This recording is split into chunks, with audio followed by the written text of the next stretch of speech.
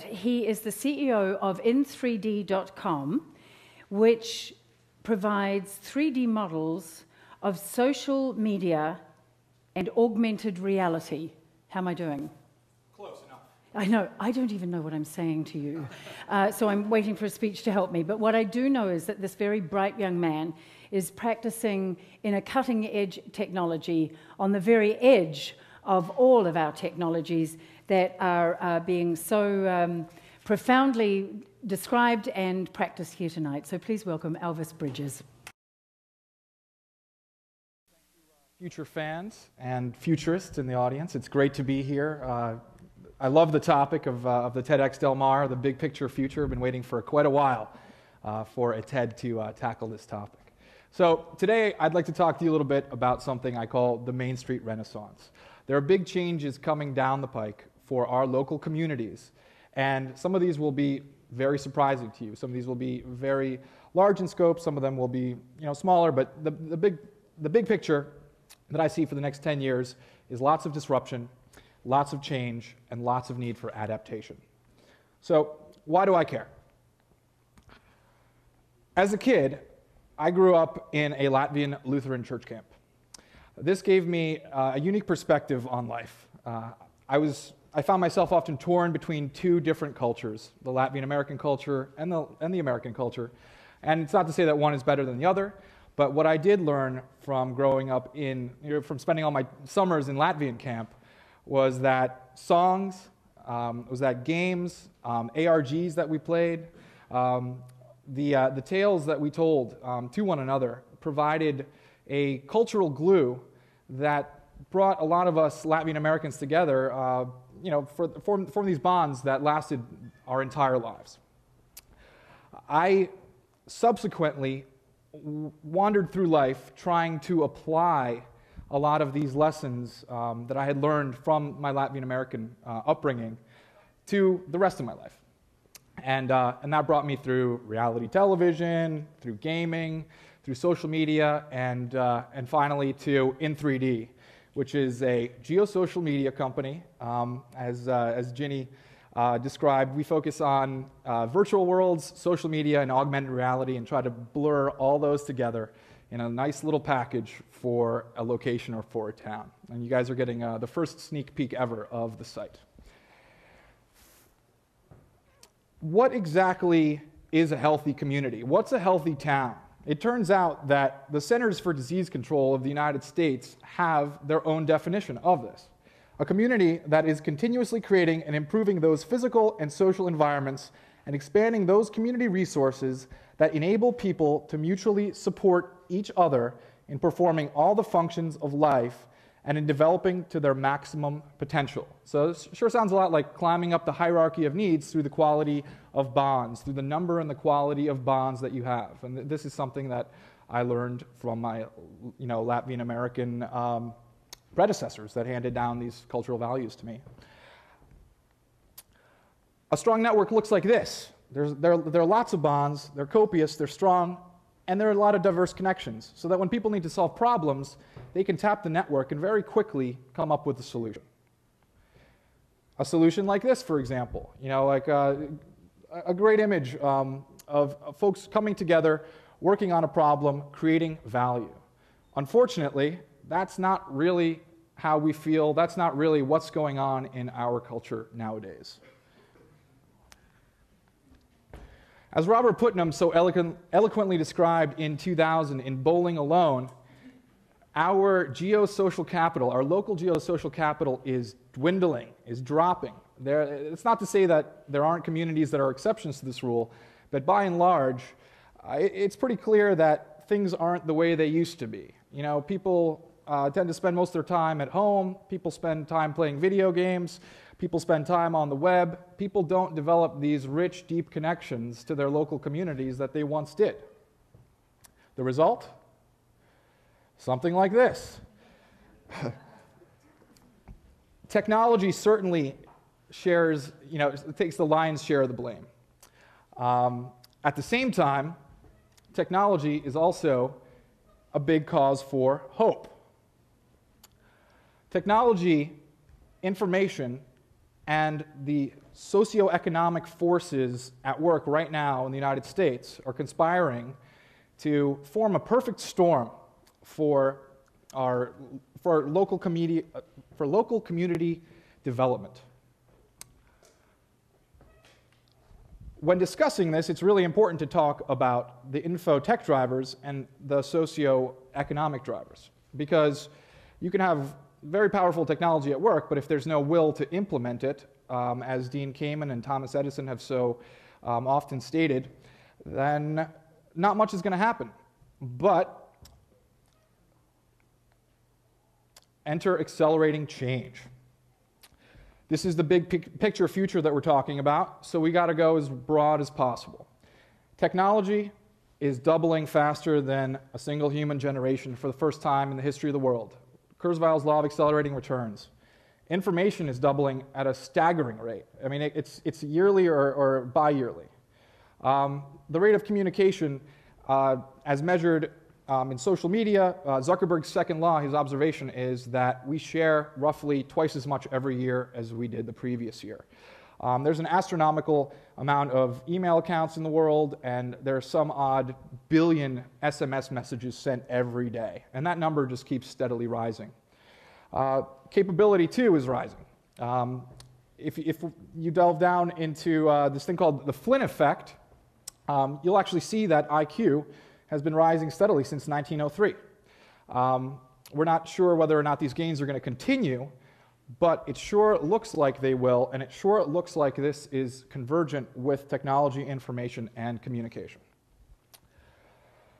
These macro trends are enabling something called the metaverse. Acceleration Studies Foundation put together a document called the Metaverse Roadmap, which I was fortunate enough to participate on.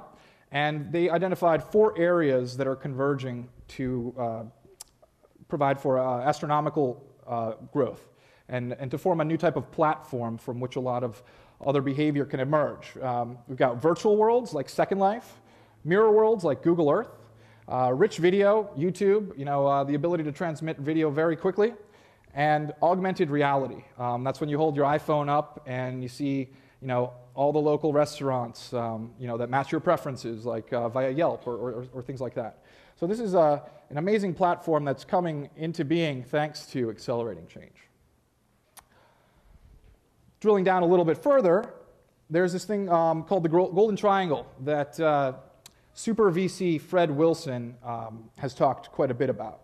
And this is more, the Golden Triangle focuses more on social behavior. It takes into consideration the convergence of the mobile web, the iPhones that you hold as you walk around, which incidentally, there will be more iPhones in 2013 than PCs.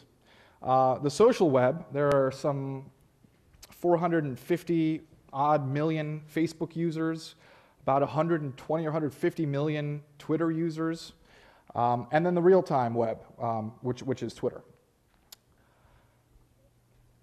The small increments of innovation are taking the form of apps, and there is a veritable app explosion underway. There are already 200,000 iPhone apps. There are 30,000 Android apps. There are a bunch of BlackBerry apps. Windows 7 phone series, I'm sure, is going to be coming out with their own apps. And it's reasonable to assume people have forecast that in about a year or two we're going to cross the million app threshold, and then who knows, by 2015, I mean, we could be talking about 5 million apps, 10 million apps. There could be an app for a tree. There could be an app for a bicycle. Enter the Internet of Things. Apps proliferate as software gets commoditized, just like all other information structures. And then finally, the thing that actually makes all the previous points relevant to local communities, to people who are spending money on advertising, who are trying to get return on their investment, is the appearance of new metrics. It's now very easy to quantify your web traffic. Google Analytics rocks. People are quantifying attention, the way that people view videos, and really getting down to a super granular understanding of the amount of time and the features that people pay attention to while watching a product, while watching a piece of media. You've got these eyeball trackers, you've got these blood pressure gauges. I mean, it is a total science. And then, At the same time, we're getting all these new models of healthy social networks. We're figuring out what is healthy, what is desirable, what is not desirable. Altogether, these five infotech drivers, form a complex mesh of tools and platforms that we can now use, we can rely upon to generate new value, to strengthen our community bonds. But we have to want to do it. The will has to be there. If there's no social will to match the accelerating change, then nothing is going to happen. Fortunately, or unfortunately, the other half of the perfect storm consists of items like unemployment. 10 to 20% of Americans are out of work. The recovery is not restoring jobs. We're losing more jobs to automation, and we're going to lose way more jobs to global competition. I mean, startups all over the place rely on Odesk and other outsourcing tools to find people that will do work really well for cheaper rates, and that's a big issue. And it ultimately will force a local community reaction, and it's already doing that. Number two is the market forces that are bringing large companies into communities. The location-based services market is projected to be $17.5 billion in 2012. There are giants like Google, Apple, Microsoft, IBM, Yelp, CitySearch, all venturing into the space. And then there are a lot of innovative small startups like In3D or Foursquare or Gowalla. Name 50 more. I could probably rattle off 50 or 100 if you gave me 10 minutes. Additionally, cities are finding that they are in a competition with other cities. Keep in mind that we're not in a vacuum, so they're competing with other cities for creative individuals, they're competing with other cities for educated individuals, and they're competing with other cities for information workers. Cities that do a good job of attracting top talent thrive more. I mean, a lot of recent research has supported this. Another trend, the rise of the prosumer. So I'm sitting at home in my small town. I'm out of work. What do I do for income? Well, it turns out that I can do a lot of small things for small bits of cash.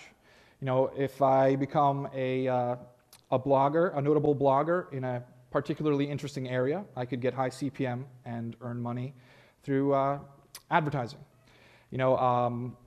I suspect that over time, if I contribute photos or if I contribute other media to large companies like Google, that they're going to have to start paying me more. They already do pay me in the form of free Gmail, in the form of free storage, in the form of Google Docs, all these productivity tools that are awesome.